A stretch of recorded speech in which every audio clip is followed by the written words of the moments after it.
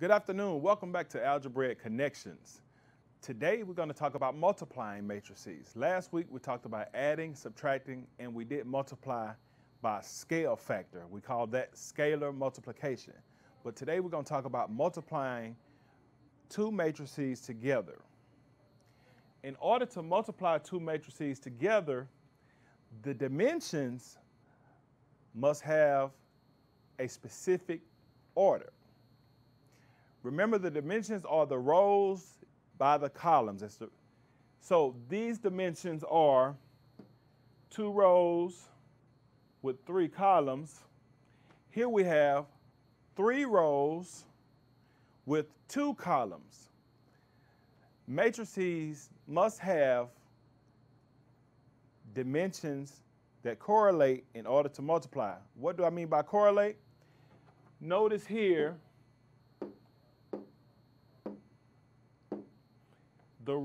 the columns here match up with the rows on this one. So we could cancel that out, and the resulting matrix would be a 2 by 2 matrix. Whenever the columns on the first matrix is the same as the rows on the second matrix, multiplication can take place. Let's take a look at some. Here we have 8 matrices labeled as A, B, C, D, E, F, G, H. And we're going to determine if the products are possible.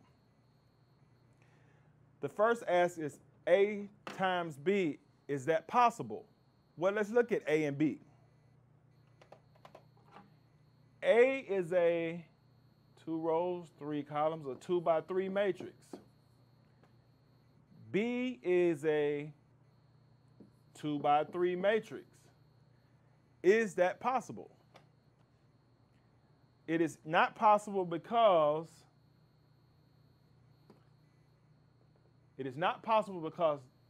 these two numbers are not the same. Not possible. C times D. Let's look at that possibility. Well, this is 2 by 3 matrix. D is a 3 by 2 matrix. That is possible because these columns match these rows, or the inner two numbers are the same. E and F, we have 3 by 2. F is 2 by 2, and that would be possible because these inner numbers are the same. G and H is 2 by 2. H is 1, 2, 3 rows, 1 column. So these are not the same, so therefore it would not be possible. So the two that are possible are C times D. These are the same, those are possible, but what type of matrix would that result in? That would leave me with 2 by 2. So this would become a 2 by 2 if we multiply these matrices. E and F is possible because these two numbers are the same. That will leave me with 3 by 2. So the resulting matrix will be a 3 by 2. So let's see if you have the hang of it. Today is actually a day where incentives have been put in place for you guys. You can write your name on a sheet of paper, work out the problems, and send in an email. So the first prize question today, say use these same matrices to create a product that will result in a 2 by 1 use these matrices to create a product 2 by 1. What do I mean by product? We had A times B, C times D, E times F, G times H previously. You all give me a product will result in a 2 by 1 matrix. Write it down, write your name, email it to mcpsstv@mcpss.com. Give you about a minute to look at this.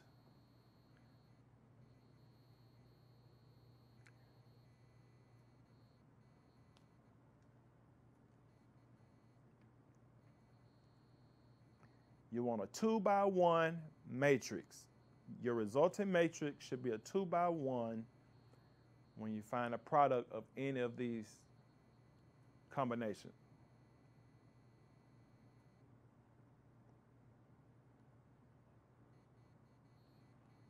Once again, you want to use any two, any pair that will result in a 2 by 1 when you multiply. You can email your answer to mcpsstv@mcpss.com. So let's look at what happened when we actually multiply. All right? You want to multiply the first row by the first column. The first row times the first column. First row of the first matrix, first column of the second matrix. So 1 times 7, 9 times 2, 3 times 11, and we take the sum of those values, we add those, and we get 58. 1 times 7, 2 times 9, 3 times 11 equals 58. We take that value and we put it in the same place we use. What do I mean by what we use? First row of this matrix, first column. So we put it in row 1, column 1, 58 is the value.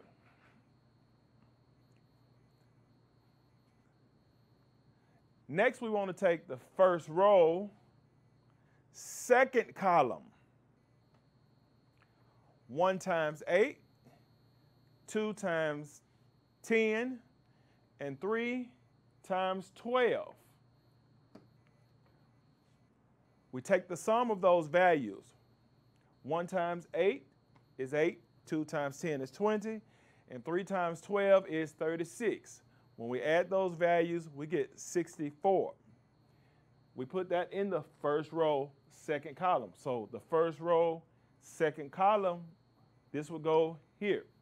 So we place that 64 there to get that value. So moving along, we've done the first row by both columns in this matrix. Let's move to the second row. So let's take the second row, first column. Second row, first column. So that is 4 times 7, which is 28.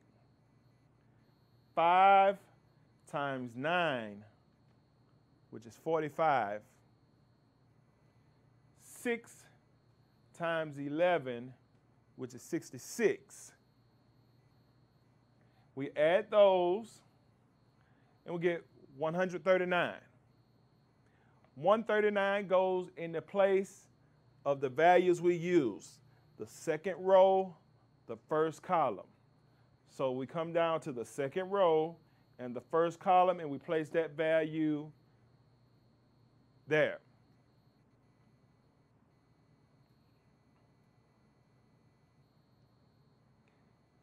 So we've done first row, first column, first row, second column, second row, first column. Now we need second row, second column. 4 times 8, 32. 5 times 10, 50. 6 times 12, 72. We add those, and we get 154. And because that's the second row, second column, we place this value that we receive from doing those in the second row, second column, 154. Now we have our resulting matrix from multiplying these two matrices. Going back to review, we got 58, which is in the first row, first column, by multiplying the first row times the first column. We got 64, which is in the first row, second column, by multiplying first row, second column. We got 139 by multiplying the second row, first column, because it's in the second row, first column. And last but not least, we got 154 by multiplying the second row, second column. So if we were to interchange these two matrices and multiply, let's see what we get. Oh, we have another prize question. There are incentives involved. So let's look at it. Same matrices, different order. 3 rows, 2 columns, 2 rows, 3 columns. What should the resulting matrix look like? What should the resulting matrix look like? Make sure you remember we multiply rows by columns to get the result. Give you another minute to look at this. Do a little work at home.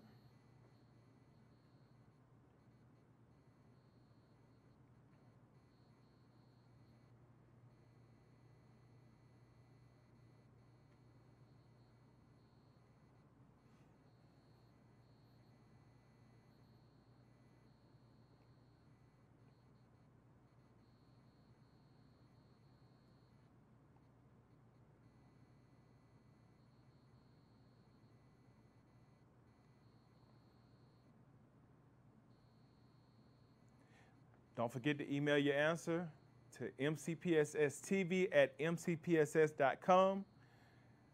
There's an opportunity to possibly get T-shirt and or Chick-fil-A gift cards. So let's play dominoes. Multiplying matrices, domino activity. When playing dominoes, you must only connect the dominoes that are equivalent or have the same value. So if I have 6 dots, I must connect it with the 6, or 5 dots, 5, 4, 3, 2, 1, but they must match up. So in this case, not your traditional dominoes, we're starting with 1 domino. So those people that play dominoes, this is your spinner. This is your beginning. So we're going to start, this is our start, and we have a matrix. We have a 3 by 2 matrix multiplied by a 2 by 2 matrix. In order to figure out what's the next domino, we have to multiply these 2 matrices. So let's look at it. We have 3 choices. We must multiply these 2 matrices to see which domino connects to this one. So let's look at it. Once again, we must multiply the rows by the columns here. So the first row is 3 times -6. 3 times -6 plus 3 times 5 plus 3 times 5. That's first row, first column. 3 times -6 is -18. 3 times 5 is 15. So that gives us -3. So in the first row, first column, we should have -3. Oh, look, we do have -3 in first row, first column for each one.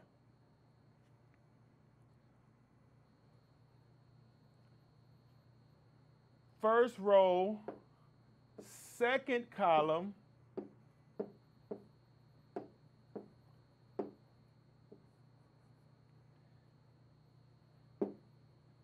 three times 2 plus 3 times 1.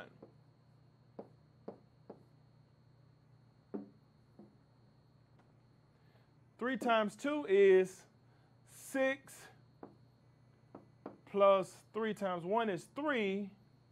So 6 plus 3 is 9. So this is first row, second column. So do we have a 9?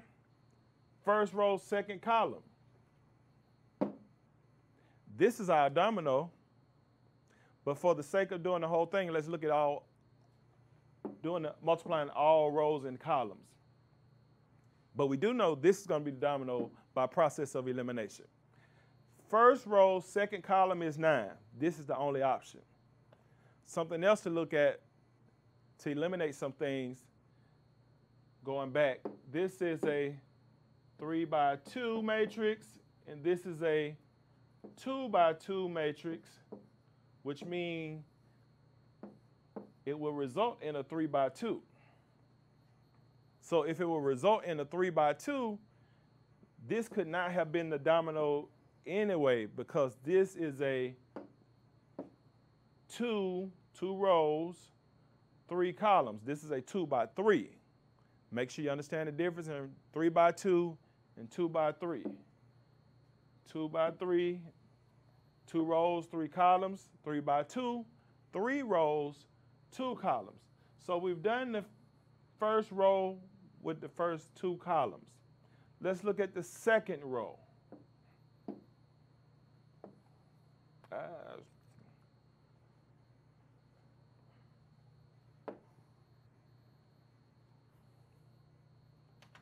So let's clear this off. And we have the second row, 2 times -6 plus -3 times 5. 2 times -6, -12. -3 times 5, -15. Combine those, we get -27. That is what we have here.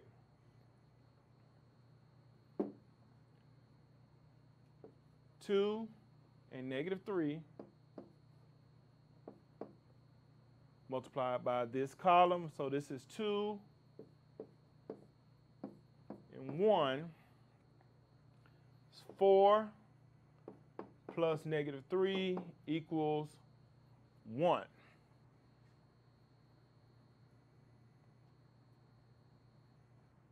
So we've done the second row, first column.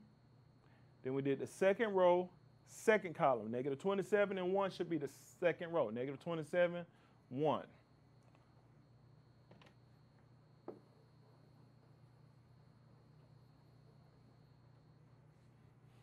Let's look at third row, which is 3, 6. We're going to add those. We're multiplying by the first column. -6, 5. So that is -18 plus 30. -18 plus 30 is 30 minus 8, same as 30 minus 18, which is 12. And 3, 6 is also that same row, and we're going to multiply this time by the second column. 2, 1. Second column, third row. 3 times 2, 6 times 1. Add them together. 3 times 2 is 6, plus 6 is 12. So we already said that we know it's this domino, but I did the whole process so that we can see it. So we connect those two dominoes, and we get another matrix multiplication. You multiply these matrices to tell me what the next matrix will look like on the next domino. So once again, write your name, multiply these two matrices, determine the resulting matrix, how many rows, how many columns, then we can multiply. And you can send in your answer, mcpsstv@mcpss.com.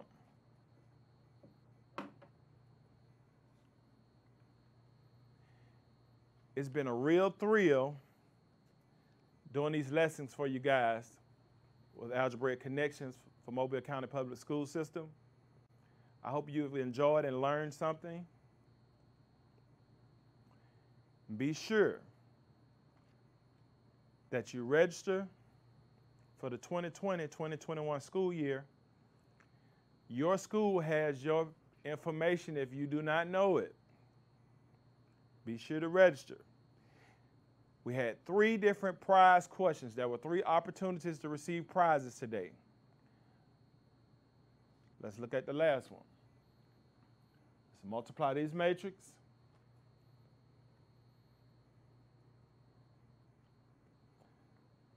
Email it in. Going back to the rest.